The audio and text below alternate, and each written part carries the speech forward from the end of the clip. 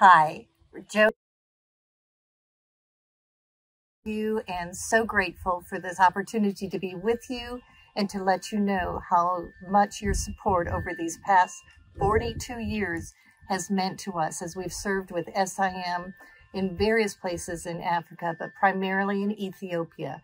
And now we live in Greensboro, North Carolina, and get to go back and forth to Africa, but we live within walking distance of our daughters and their husbands and the grandchildren.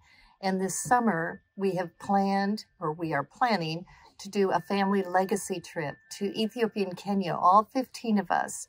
And we would covet your prayers for just the Lord to plant in each of us, primarily our 9 grandchildren, just a sense of the vision, the opportunity, the love, the heart to serve the Lord wherever He would lead them.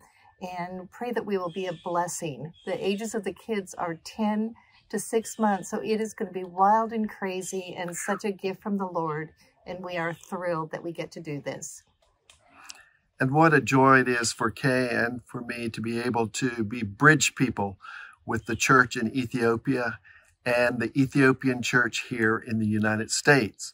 And I've just recently returned from Ethiopia, and it was such a joy to see the movement of God in a land where there is a lot of strife, there's persecution and all, but the church is remaining strong, and how God is drawing so many Muslims in particular to himself is just beautiful to witness.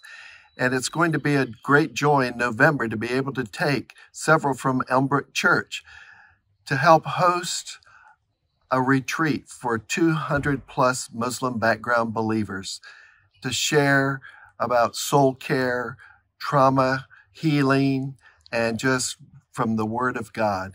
So we're greatly looking forward to that and would appreciate your prayers. And just yesterday, I met with 7 North Carolina Ethiopian churches here in Greensboro. What a joy to worship with them and to speak to them and challenge them in mission. Thank you for standing with us.